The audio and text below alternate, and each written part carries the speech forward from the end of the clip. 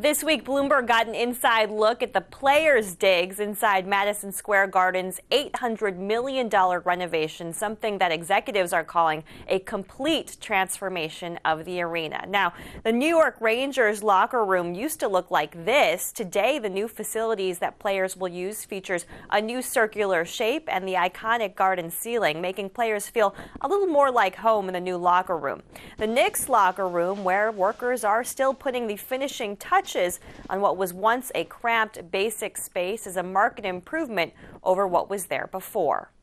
They wanted, more amenities here that we didn't have in the old building.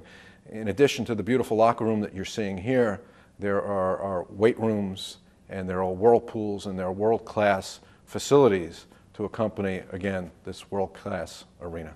Players will enter and exit the locker rooms through a clear glass walkway, with the best seats in the house having access through the Delta Sky 360 Club. A wonderful aspect of the transformation is the walkway from the Rangers and the Knicks locker room onto the court or the ice. You go through two glass walls.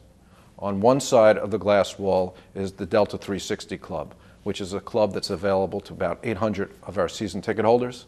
And on the other side is another glass wall, which is the MSG Network Studios.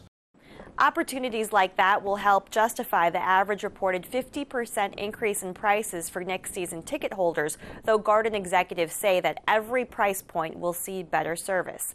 Now, Hank Ratner also told us that the ongoing NBA lockout will not impact the transformation of MSG, and that the transformation will continue while the Knicks wait for an end to the labor stalemate. Michele Steele, Bloomberg, New York.